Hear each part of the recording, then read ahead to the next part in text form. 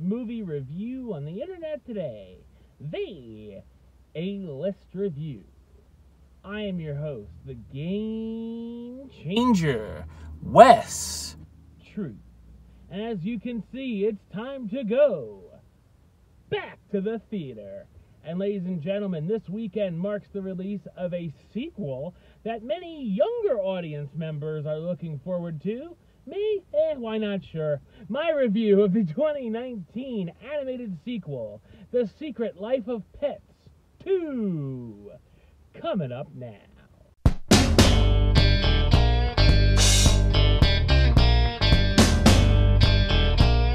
Max and Duke have their world turned upside down when their owner, Katie, finds a husband, Chuck, and they have a baby named Liam. Soon Max begins to love the kid and vice versa and starts to become protective of him. The family soon goes to visit Chuck's relatives on a farm, and Max and Duke find themselves meeting the farm's tough sheepdog, Rooster. While on their trip, Gidget attempts to get Max's favorite toy back, which she lost in a house full of cats, and Snowball the rabbit dresses as a superhero as he tries to save a white tiger cub from an evil circus. So what did I think of The Secret Life of Pets 2? I thought it's a ho-hum animated sequel. The first film, while having a very big Toy Story feel to it, was interesting and had some fun ideas. This time around, it feels rather uninspired. The animation, which comes to us from Illumination, looks good and lights up the big screen. The animals are rather cute, and some, like the baby tiger, are adorable once again as well. The comedy does have some laugh-out-loud moments with jokes that the whole family can enjoy.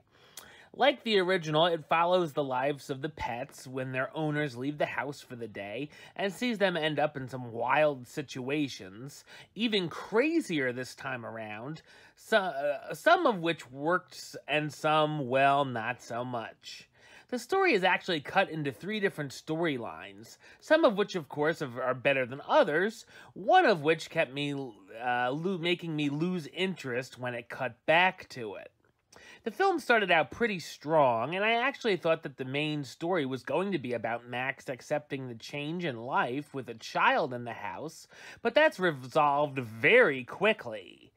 As it goes on, it goes all over the place with so many random weird things that sometimes didn't make sense that happens. I feel like the movie really could have just focused on one of the stories, just making it longer and giving the other characters something to do in it. We get the story of Max learning how to keep the farm animals in line from Rooster, Gidget trying to infiltrate the House of Cats in disguise, and Captain Snowball trying to free the tiger, a plot that gave me flashbacks to Show Dogs. All of the storylines surprisingly come together or are thrown together for the finale.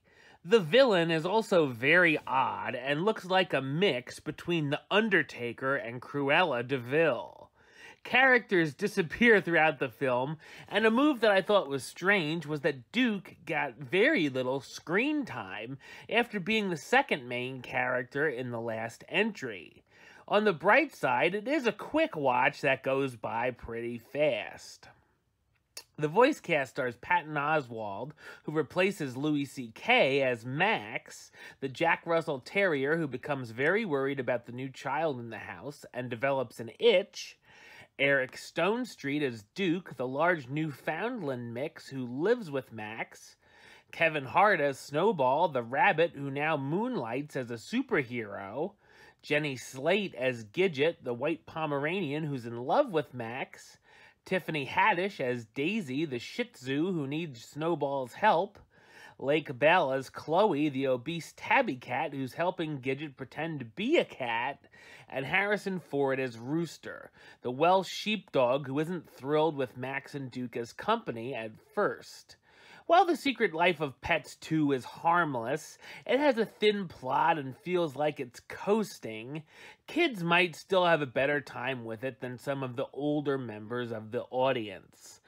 I'm gonna give it the rating of meh. You know, it's okay. Alright, well that's the show. I'll be back with another review very soon. But until then, don't forget to subscribe right here on YouTube. YouTube.com/Westside515. Like the show on Facebook, Facebook.com/WestTruePlaylist. And of course, you can follow me on the Twitter and the Instagram @WestPlaylist. Until next time, truth out.